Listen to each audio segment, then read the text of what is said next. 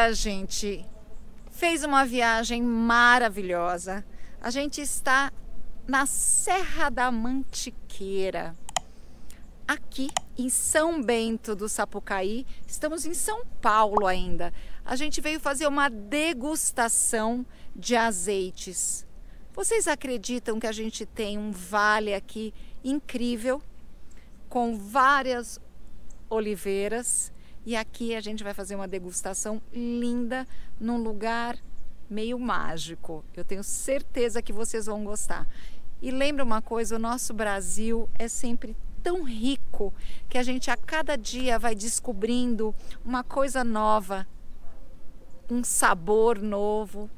É muito gostoso. Eu acho que a gente vai se divertir muito com esse programa que a gente vai fazer hoje aqui para vocês. Se liga que aqui a aventura vocês já sabem, não para.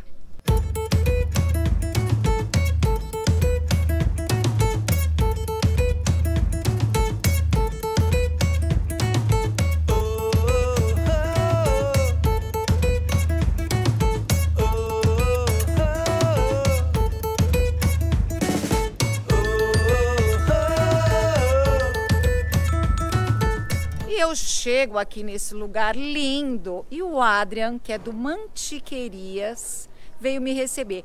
Primeiro, muito obrigada por essa recepção deliciosa. Imagina, o lugar lindo, olha, tem até sol. A gente estava prevendo chuva, não é? Exato. Mas a gente chega, o sol chega junto. Então isso é muito bom. Conta um pouquinho do Mantiquerias para mim. Mantiquerias é um clube de assinatura de produtos da Mantiqueira. Ele tem 1 ano.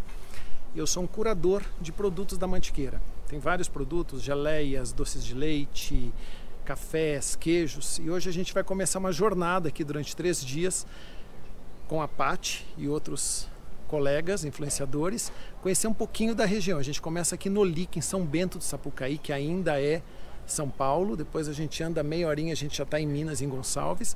E a gente vai conhecer aqui um pouco dos olivais, um pouco da produção de azeites. Eu estava contando para a Paty que hoje tem vários produtores de azeite aqui na região da Mantiqueira, muitos deles são premiados e que ganham reconhecimento, porque uma das coisas mais importantes na degustação, na prova, no uso de um azeite, é o fato dele ser fresco. Então os produtos aqui da Mantiqueira, os produtos brasileiros, aqueles que têm uma distância muito pequena de onde ele é produzido e onde você consome, isso é muito importante porque garante a qualidade desse produto.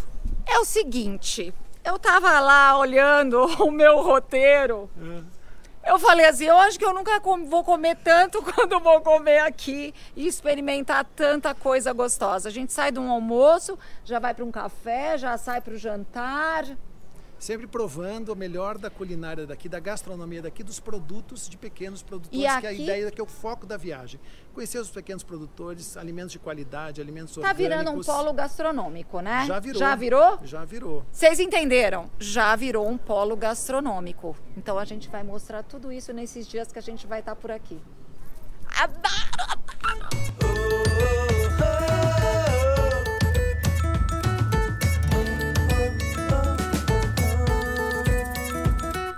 E aqui a gente está vendo toda essa plantação do Oliq. É muito legal. São plantas aqui nessa área de mais ou menos 12 anos. Só que aqui em São Bento do Sapucaí, eles não têm muitas horas de frio. E na verdade, quanto mais frio, uma temperatura constante, mais essa oliveira dá frutos. E aqui à noite fica frio, mas durante o dia muitas vezes a temperatura vai a 30 graus e favorece a floração. Aqui a gente tem essas plantas que produzem de 5 a 8 quilos por planta. E no sul a produção chega até a 35 quilos por árvore. Existem algumas características que são muito importantes para você analisar um azeite. Primeiro, são 4: aroma frutado e herbáceo, amargor e picância. Sabe aquele azeite? Vocês já tomaram um pouquinho de azeite?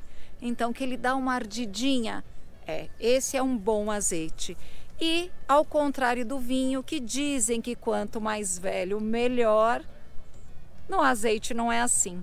Quanto mais novo o azeite, melhor. Azeites mais jovens são melhores. Então vale para você dar uma olhada nos rótulos, e nem sempre aqui no Brasil eles são colocados, mas você consegue aí dar uma olhadinha no rótulo. Então, dicas para você poder comprar o seu azeite é você ver a data, ver a acidez que você não sente no paladar, tá, gente? A acidez que está no rótulo, 0,8 de acidez. São os azeites extra virgens.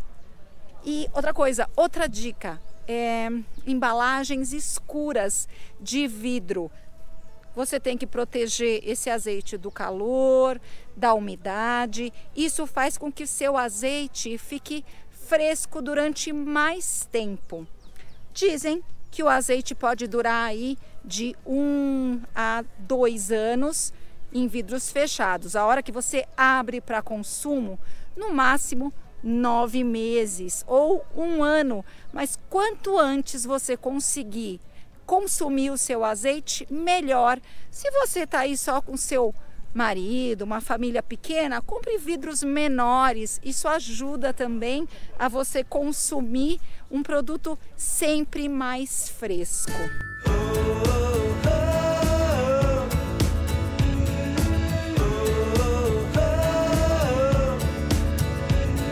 E aqui eles fazem toda a limpeza da oliva. Ela vem para cá com galhos, com folhas, e tudo isso aqui vai fazendo como se fosse uma lavagem, uma peneira. Tudo isso a gente já mostrou e vai mostrar para vocês com mais detalhes, para que ela chegue aqui no finalzinho já limpa e pronta para ir para uma segunda fase, que é a fase de prensa. Vocês sabem muito bem que quando eu começo a falar da história de tudo, eu brinco que é o meu momento Rogério é na cheve, o louco por viagens.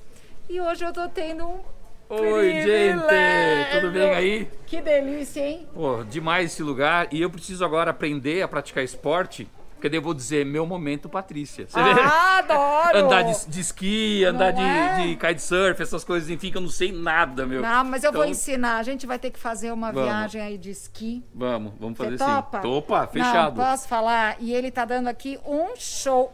Fala pra mim essa história da antiguidade que você acabou de contar. A gente tinha, na época de Jesus, o azeite era extraído de 3 maneiras, né? Então você imagina só, eles pegavam todas as azeitonas, jogavam num moinho de pedra, pegavam um burrinho que ficava girando por meia hora com uma pedra em cima até virar uma massa. Dessa massa eles pegavam mais ou menos como se fosse, vamos imaginar um pneu, só que era de tecido. Enchia ele toda a lateral, punha um em cima do outro, pegava uma pedra pesada e extraía. Esse primeiro azeite que descia, esse é o mais puro que existe.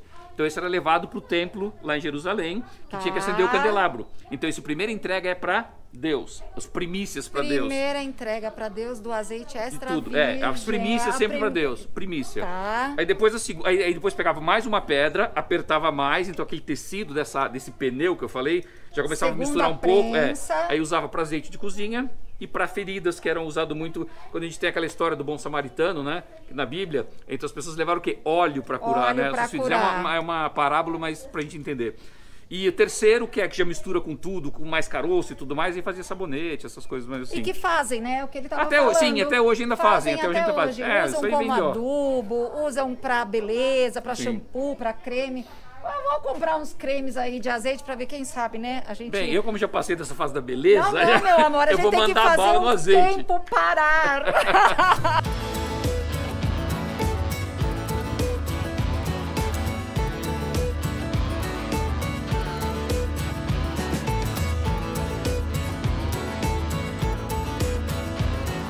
E a gente acaba de saber de uma técnica que é para você conseguir sentir todos os aromas na sua totalidade. Ó, dá uma olhada. Esquenta assim, uns 10, 15 segundos. Uma técnica italiana para nós vermos o comportamento dele em boca. E aí? Tá? Primeiro a gente vai colocar aí o azeite debaixo da língua e deixar ele escorrer bem pelas laterais da boca. A gente puxa forte fazendo assim. O que tu achou, Paty? Ai, é bom, gente. É bem frutadinho e tem uma picância que vem pra cá, assim, ó. Ó. Que ele ganhou prêmio, né? Esse aqui. Um dos 500 melhores do mundo. Um dos 500 melhores azeites do mundo.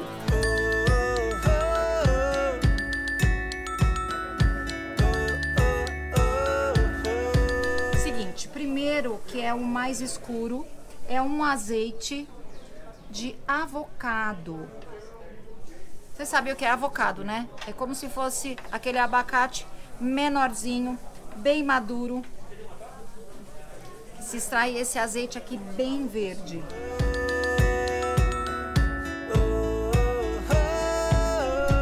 Quanto mais picância, mais jovem.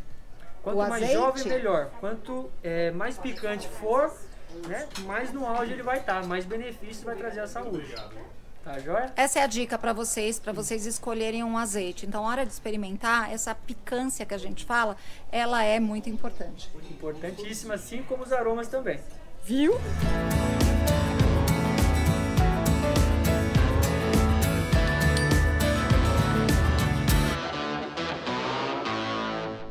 Nessa região toda, são 67 alqueires. Eles têm toda essa região, 11 mil árvores, 11 mil oliveiras, 10 mil delas produzindo e 1.000 ainda em teste.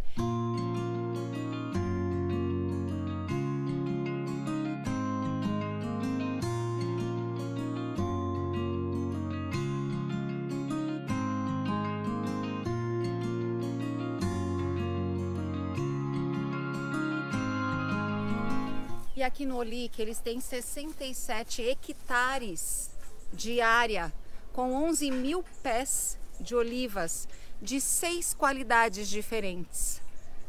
2 espanholas, uma portuguesa, outra grega e 2 italianas, que são mais fortes, mais intensas.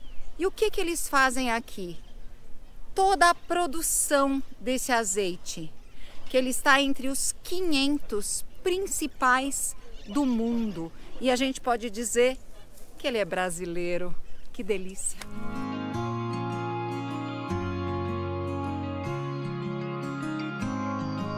Conta uma coisa pra mim. Olha quem chegou aqui, ó. Ainda, Olha quem chegou não aqui. É que nem o mariducho, né? Não, que não inclusive, eu vou mostrar um negócio pra vocês. Peraí, olha como é que ela tá gravando. Olha esse microfoninho aqui. Vocês estão vendo esse microfone? Paty, sabe mesmo. da onde esse microfone, a matéria-prima é feita? Da onde? Daqui, ó. Olha o meu cabelo. Igualzinho o cabelo É igualzinho, dele. velho. E eu tô vendo ele falar assim, o condicionador, o shampoo, e comecei a dar risada, porque o Aldo não falaria disso. Exatamente. Jamais. O meu mariducho carecucho, Paty, né? eu, como homem, dei minha avaliação do lugar. A sua impressão como mulher, o que você achou daqui? Olha, eu tava falando com a dona agora, que eu fui pra Eslovênia fazer uma degustação de azeites. E o lugar não era tão lindo quanto esse. Posso falar, eu tô impressionada que a gente tenha um lugar de tanta beleza e de tanta qualidade nos produtos. Isso eu fiquei... E a culinária, então? Nossa, a gente quase morreu agora de comer, não foi? Gente, vale a pena, tá aí a dica, ó. Paty, que tem muito bom gosto. Vocês, bom. Graças a Deus, confio no que eu falo, então partiu. Partiu. Oliq. É isso aí, vem pra cá que vocês vão gostar. E claro que a gente tem uma lojinha e que tem vários produtos, todos com azeites, todos têm um toque e são todos produtos locais, de muita qualidade. Então, fica a dica aí para vocês, se quer um azeite gostoso, de qualidade, novo, que a gente fala, azeite novo, ó, de limão siciliano. Esse aqui já vai para casa. Mariducho, ó, já vai para casa.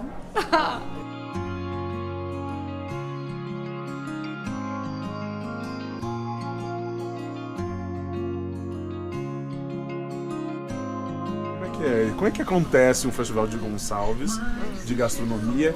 E assim, como é que os turistas recebem o festival? Ele está agora na 8ª edição.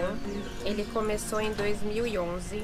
Foi um mutirão, como sempre existe nas roças, né? Quando vai juntar para fazer de uma casa, abrir uma estrada. Eles se juntaram, os restaurantes da época, e resolveram fazer um ajuntamento de restaurantes no centro da cidade. E isso começou em 2011. E aí essa ideia foi crescendo, e na última edição, em 2018, tiveram 18 mil pessoas nesse festival. Nossa! Ele ganhou bastante repercussão no sul de Minas, São Paulo, que é o nosso grande público, né? Que bacana. E Rio de Janeiro. Vocês viram a dica? Então, é isso aí. Festival gastronômico aqui. E a gente vai tomar agora um café, que é... Eu vou querer bolo, tá? Quero bolo de quê? Fubá? Chá, bolo, café, quero tudo que eu posso aqui.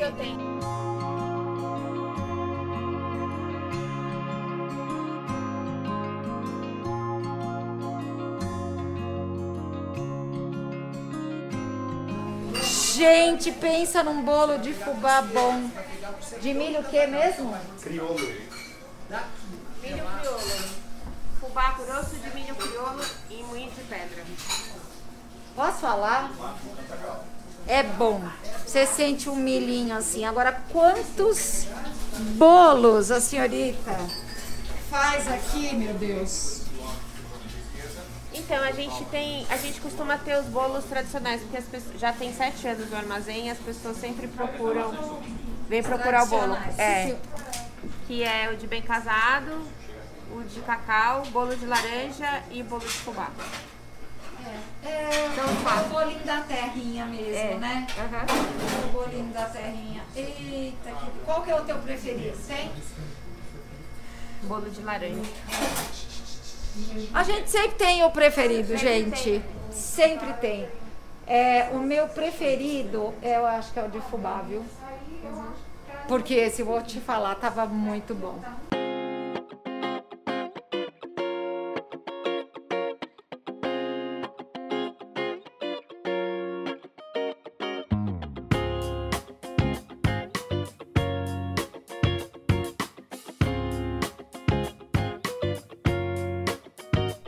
Bom dia! Segundo dia aqui na Serra da Mantiqueira. E agora eu vou mostrar um pouquinho para vocês da pousada Espelho d'Água. Aqui a gente tem vários chalés em que a gente tá bem separadinho, com uma vista linda desse vale todo, e vale a pena.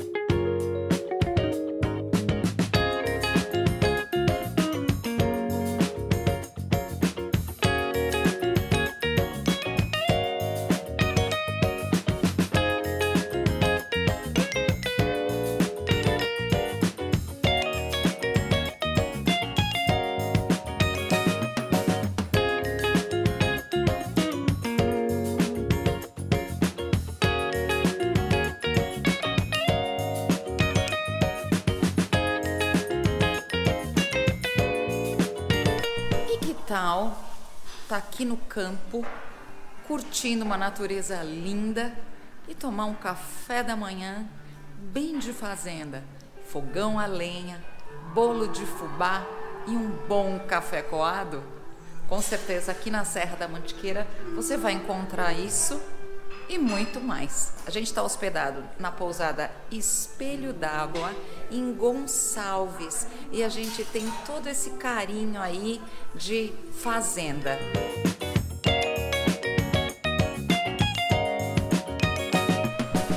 Fala que não é lindo esse visual. Estão ouvindo os passarinhos?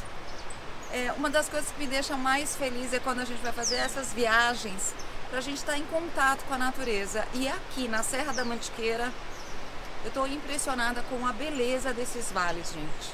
Fora que virou um polo gastronômico, porque aqui tem muitos produtores locais de queijo, de óleo de oliva, cheio de oliveiras. Gosta de uma boa gastronomia? Gosta de uma natureza, uma cachoeira? Esse é o lugar.